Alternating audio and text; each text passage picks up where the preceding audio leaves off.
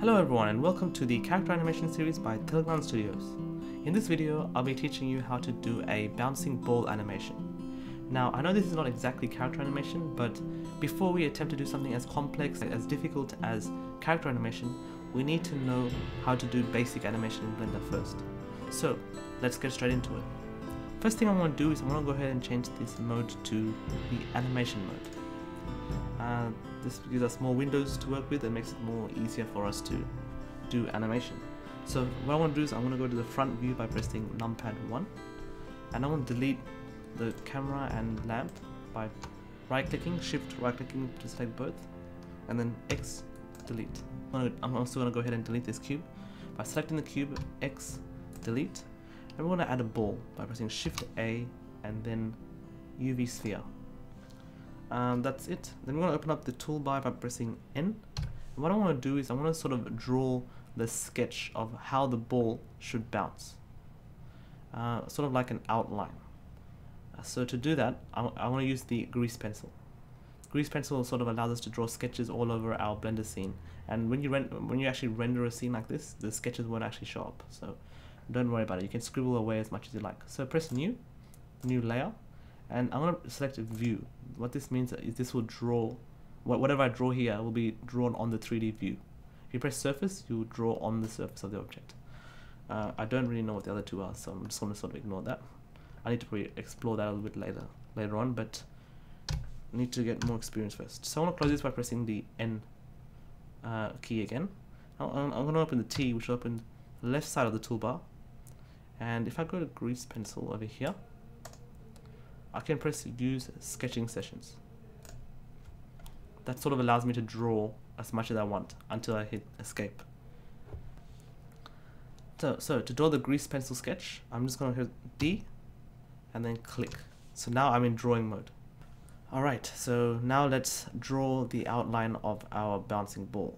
So maybe we can go like that, bounce, bounce, bounce, bounce, bounce, bounce. Okay, it's probably not a very good drawing, but we fix that up. Let's go again to T, sorry. Escape. Escape will get you out of the drawing session. T, eraser. I'm just going to erase that bit, and then let's just redraw this bit here. Okay, draw again, and then fix up that. Alright, I think that'll be good enough. Okay, not a very good drawing, I suppose, but good enough. Okay, so now what we're going to do is we're going to sort of animate our position. So I'm just going to put this keying set as default to lock rod scale. You can see it there.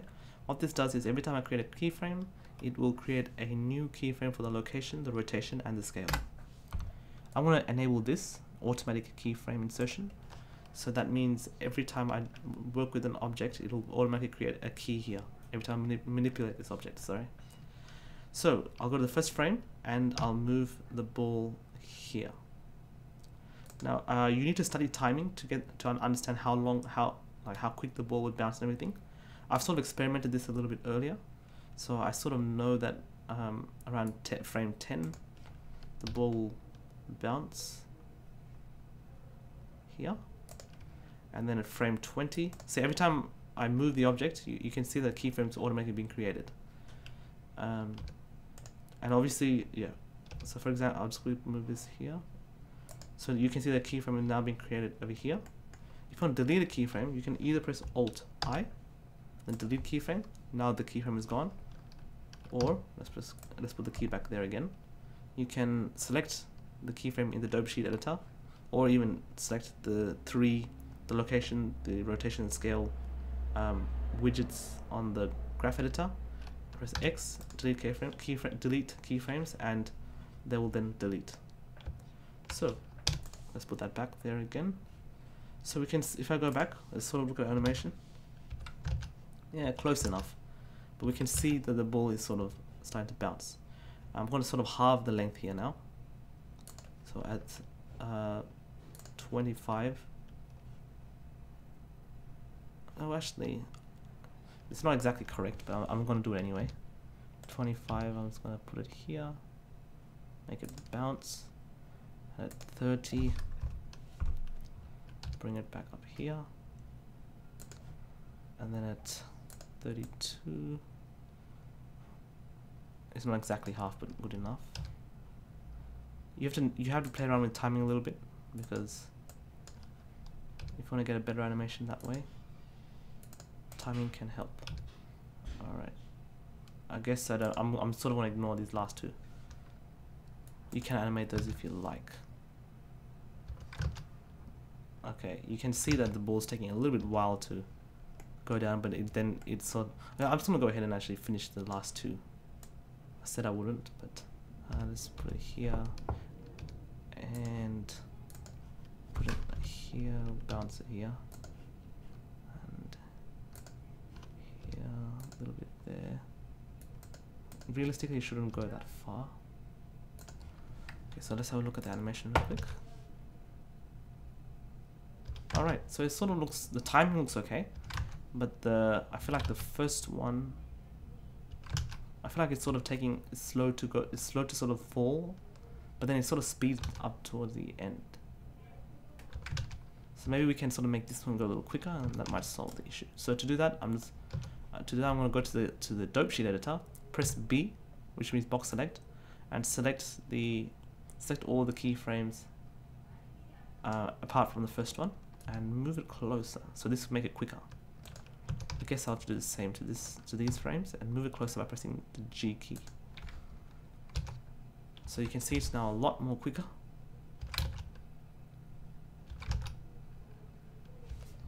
Maybe I can move it a little bit closer.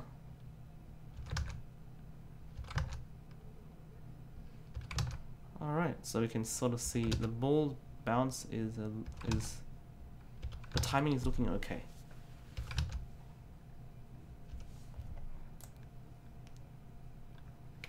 This one looks like it's sort of accelerating there.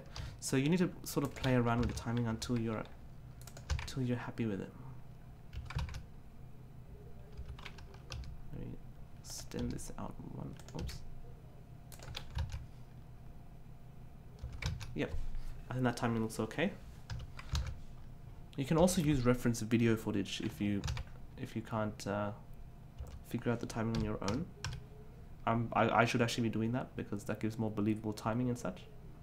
But since this is for a tutorial to sort of show the idea, I'm being a little bit lazy. So I'm going to sort of hide the sketch by pressing that I. That'll hide it.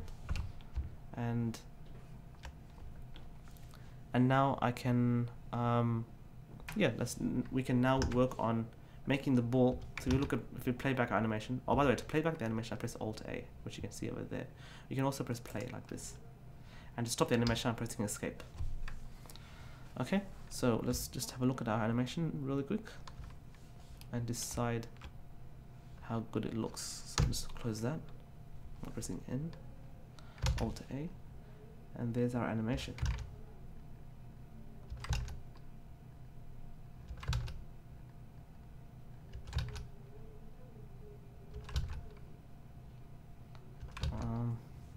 I guess it's okay for tutorial purposes.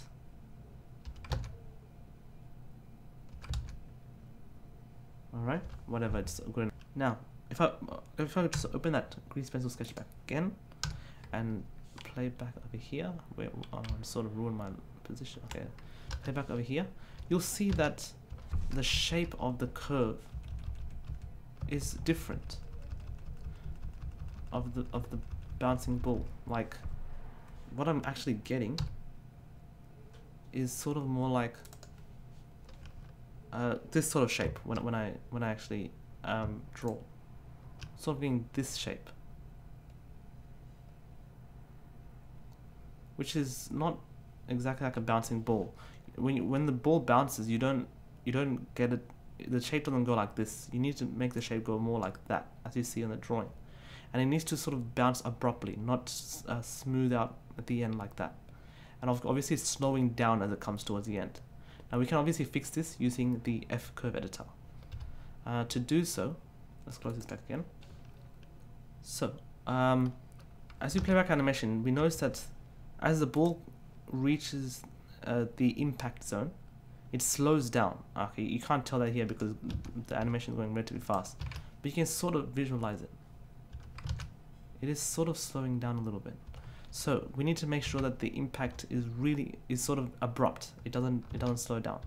To do that, we need to make sure that here we convert the keyframes to a vector. So if I select this keyframe here, which is where the impact is, and I press V, it will change the keyframe handle type to one of these options over here. And we can select vector to make sure, obviously I'll actually show you what it looks like over here. So let's select that again, hit V and turn it to vector. Now you can see, compared to something like, compared to this sort of shape, you get this shape, which is a lot more abrupt, which means some kind of impact has occurred. That's usually when you use vector, when you want to portray some kind of impact or sudden turn or something like that. Robots and stuff, if you're using robotic characters, they also can use vector because their movements are a lot more rigid. Using something like these, automatic, is for smooth, organic type of movement, which will suit character animation. But actually in character animation, it's always better to have these types of shaped curves. It's never okay to have this shaped curve unless you have a character colliding with something or impacting, exactly like this ball. So if we play back our animation, that looks a lot better. You can sort of sense the bounce. Looks a lot more realistic. So with every impact, that's exactly what I want to do. At this impact, I want to turn this to a vector. At this impact, turn this to a vector. Sorry. Here, every 2 keyframes pretty much. Oops. Alright. V vector. So if I play back my animation, you can see the ball bounce. And that looks a lot better than before. Obviously, it doesn't look appealing yet. It sort of looks a little bit fake. But you can sort of tell that it's a bouncing ball.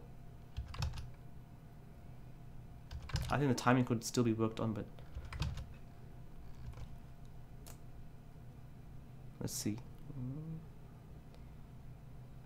I think there's a huge jump from here to here. There's a bit of a huge jump from, like, you can see the ball bounces here, here, here, and then jumps a huge distance where it shouldn't. Should just jump a little bit. So maybe I'm going to move the ball back. So to do that, I'm obviously going to move the X location back, but the rest of the keyframes also need to be moved back a little bit. So to do that, I'm only going to select the X location and hit V, which means it hides all the others. You can only see just the X location. Then I'm going to select all of this, which is all the keyframes after this position, and I'm going to sort of move it back a little bit. So grab Y, which means move along the Y axis, and then I'm going to move it a little bit back, like that. Maybe a little bit more. Let's have a look at how that looks when played back. It looks much better. Yep.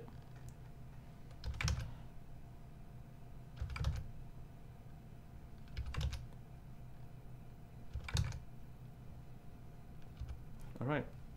And obviously let's just stretch out the timing. Oops. Let's bring these back again. Alright. New playback animation. There we go. We've got some pretty cool looking bouncing ball animation. Now, let's use some of the 12 principles of animation and make this bouncing ball a lot more appealing. So one thing we can do is when the ball impacts, we can add some squash and stretch. Sorry, when the ball impacts, it needs to squash, and over here we can use some stretching. So for example, let's just go ahead and do that. Let's see if it makes it more appealing. Obviously, I want to have the keyframe before to have a scale as it is. So S and click, go 1 keyframe further, 1 keyframe ahead, S, scale, and then click, left click. Now let's go back to the middle keyframe again. Let's S on Z, which will scale on the Z axis, and then let's move it down. So if I play back this animation, you can see that squash. I know it's a little bit extreme.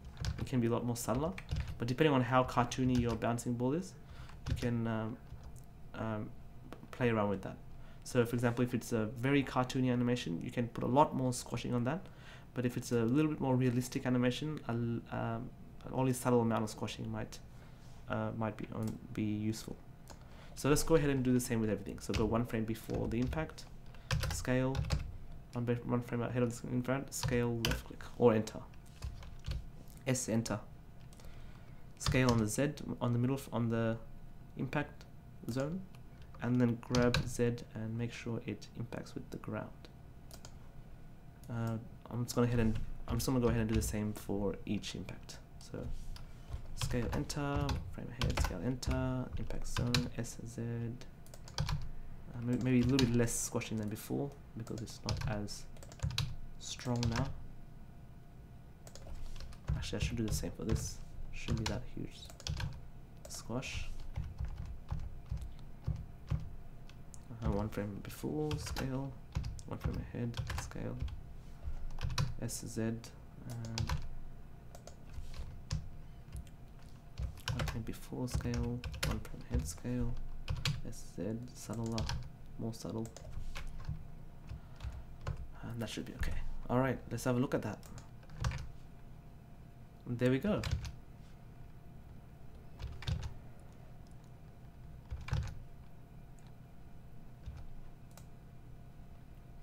Bang, bang, bang. So I might put a little bit less, a little bit more subtle on that. A bit more subtle on that one. Alright, there we go. It's looking awesome and looking a little bit cartoony, but it's looking a little bit more appealing. So now I'm going to add we've done the squash, we can do a little bit of stretch. So to do the stretch, go to some middle keyframe. If it's not exactly middle, just choose one ahead or one forward, whichever. And I'm going to enable the grease pencil again. And sort of go to the middle. Oh, it's a little messy, but it doesn't matter. I'm just going to move it here to sort of get that shape. S, Z, and then do that. Go to the middle, go to this frame here, around the middle, which is frame 10. S, Z, scale here, and move it. Yeah, that seems okay. And then do the same at each corner. So S, Z, not as much this time. S, Z, not as much this time. S, Z, not as much.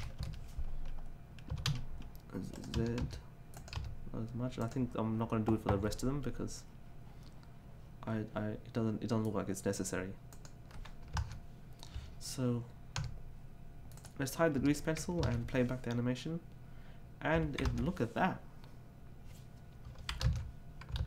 It's looking sort of like those Disney animations. And I'm quite happy with that. I think I actually should have added some stretching towards the end, because I am going for that sort of very cartoony look. So just adding that one principle of character animation adds a lot of personality to this bouncing ball. And that's it. Our bouncing ball animation is complete. I'm just going to leave it on frame 47. End it up on frame 47. And that's our bouncing ball animation. Now we could do some other stuff like anticipation or follow through or something. And that's it. That ends this video. I hope you learned something useful from this video. And if you were able to follow along and understand the concepts quite well, I think you're pretty much ready to do character animation. And that's exactly what will be the focus of our next video. If you didn't understand something or found some parts a little bit difficult to sort of follow, then please feel free to drop a comment below or message me here or on Facebook, wherever my social media presence is alive, and I'll try my best to get back to you as quick as possible. Yeah, thanks for watching.